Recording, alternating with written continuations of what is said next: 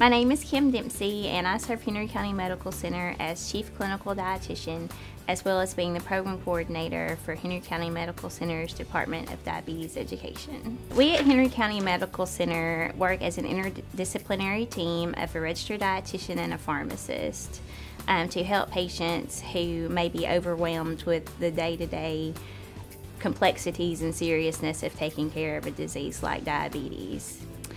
We're proud to be accredited by the American Association of Diabetes Educators, or AADE, which enables us to provide the very best care to patients with prediabetes, gestational diabetes, type 1 and type 2 diabetes.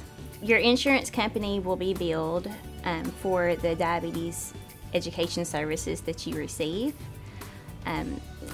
One of the benefits of being an AADE accredited program is that Medicare beneficiaries receive those benefits through their Medicare policies. Other types of insurance tend to follow suit with Medicare, but if there is a question, we recommend that you call your insurance provider to discuss their coverage of diabetes self-management education services for your particular plan, or reach out to the business office at Henry County Medical Center. We as diabetes educators have 7 key areas of focus. So a patient who goes through the diabetes self-management education program at Henry County Medical Center will have learned about healthy eating.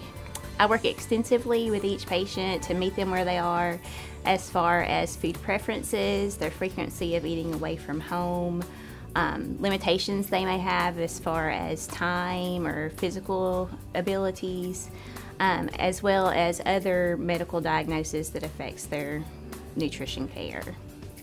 Being active, which may have nothing to do with weight loss. We recommend that each patient be as active as they possibly can to achieve benefits like lowering cholesterol, improved blood pressure control, reduction in stress and anxiety levels, improved mood, and of course patients with diabetes can have improved glucose numbers through staying active. Monitoring. Checking blood sugar is a vital part of diabetes care, and it helps to know when your diabetes numbers are to target, and helps to know when you may need to make adjustments to your food and activity patterns. Taking medication. A number of medications may be recommended for a patient with diabetes, including insulin, pills for diabetes, aspirin, blood pressure medications, cholesterol medications, and